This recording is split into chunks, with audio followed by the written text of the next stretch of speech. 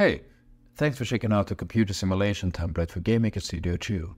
So, this is a system for building your own custom operating system in GameMaker Studio to simulate a computer screen for games in the same style as Atomograd and Her Story.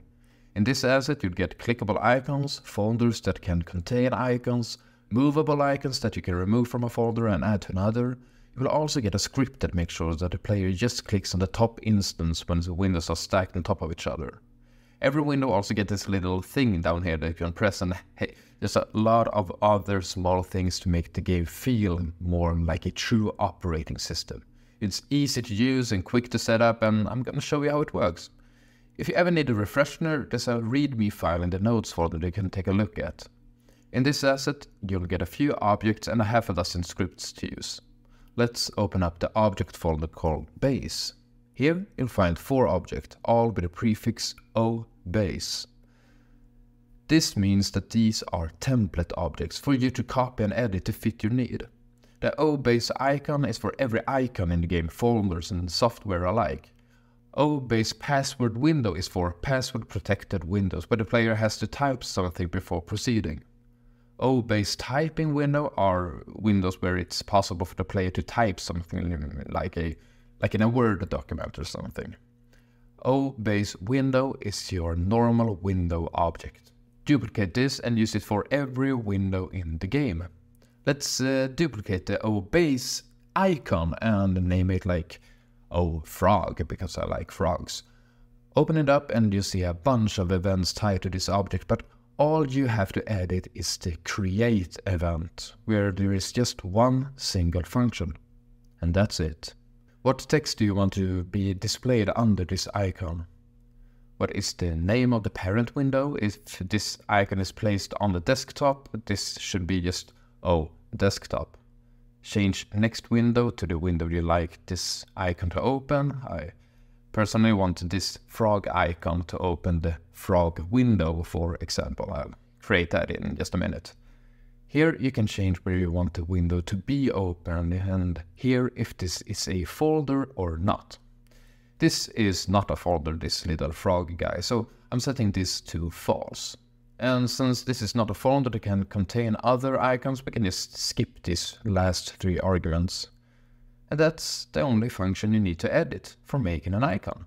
That's it, it's that simple. Give it a sprite and bada bing bada boom, you've created an icon in less than a minute. It's amazing. Okay, now let's create the window that opens. Duplicate the base object for Windows, call it O_frog window or whatever, and head into the create event. And this is the only function you'll have to change. Change the first one to the sprite of the parent object, the second argument to true or false if this is a folder or not, and since this is not a folder, we can just put the zeros in the final 3 arguments. Change the display name in the draw event, give it your very own sprite, and pow, you got yourself an icon that opens the window. You can drag it around, close it, whatever you like. It's a very simple system to use. But the big thing about this asset is the possibility to have folders, and not just folders that can contain icons, but the possibility to drag these icons to the desktop and to other folders. Like, the player can even drag a folder into another folder. This is a feature that a lot of these computer simulation games are lacking, and it's so important if you want the game to feel like an actual computer. It's very easy to implement using this asset. You just have to add a few lines of code. This is how you do it. Duplicate the base icon again and call it something like O_folder. I think that's a great name for a folder. Head into the create event and change it like before. But instead of typing false here, you just have to type true instead. We will also connect 3 arrays to this folder. One to keep track of the icons that the folder contains, one for the X position of the icons inside, and one for the Y position of the folders inside, or icons inside, whatever you want to have in this folder. Just call them global folder OBG, global folder X, and global folder Y. And now we're gonna create these arrays. It's very quickly done. One for the child ID, one for the X value, and one for the Y value. Go into script window arrays and define the global arrays like so.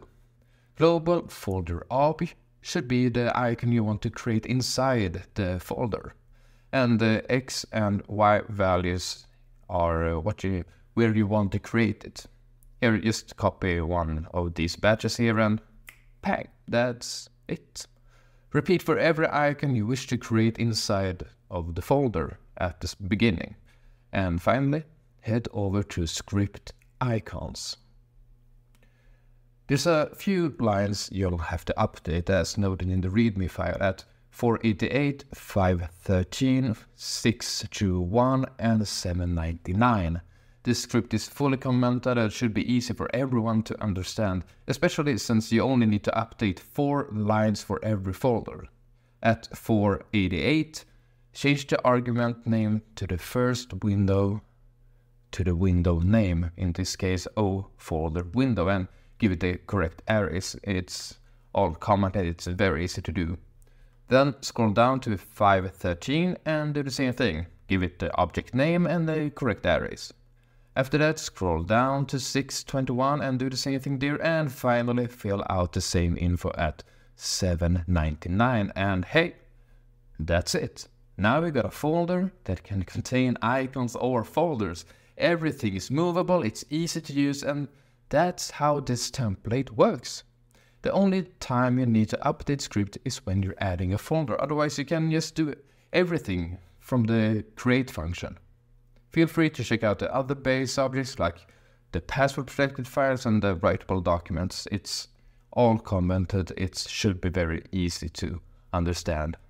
Okay, good luck with the game.